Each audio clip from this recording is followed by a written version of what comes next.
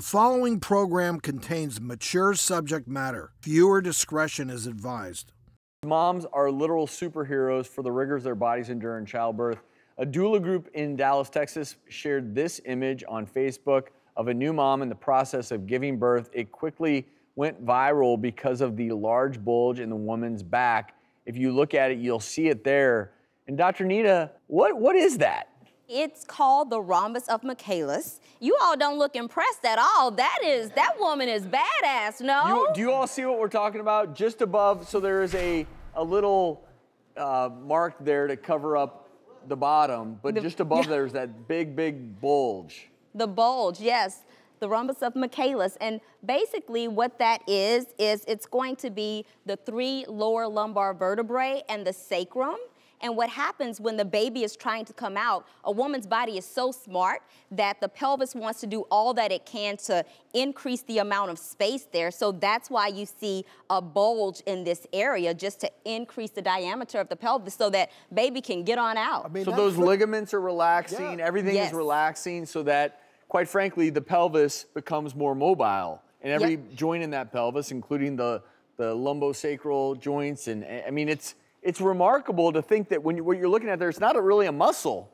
Right. That is actually bone separated. It's it's like the parting of This is a tough crowd. Come on, that's impressive. You have to make the point that, I mean, see how this is fixed together?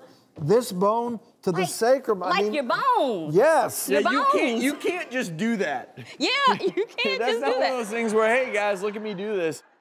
That's a lot of laxity in those ligaments. Well, you know, and it doesn't stay that way. It's a brief process as the baby is coming out. But, you know, during pregnancy, you have changes in your hormone levels. You have more relaxin and progesterone. So your muscles and joints and ligaments, they're all loosening up slowly. And this is just another part of the process.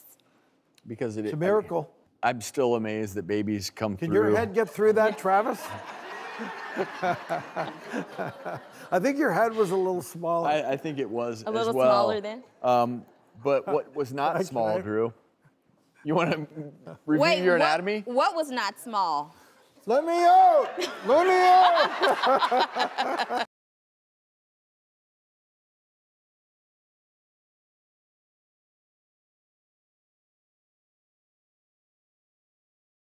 The doctors. 12 years in!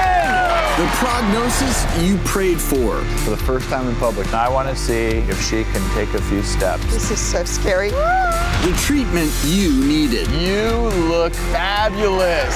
It's the daytime talk show that's been your cure for over a decade. That is literally taking the lives from their community. I can't believe that this is happening. With the issues affecting your health right now. It is not housing, it is not economic inequality, it is a health crisis. I lied to you, and I lied to you. I have a truth that I'm going to reveal. The Doctors, on call for season 12.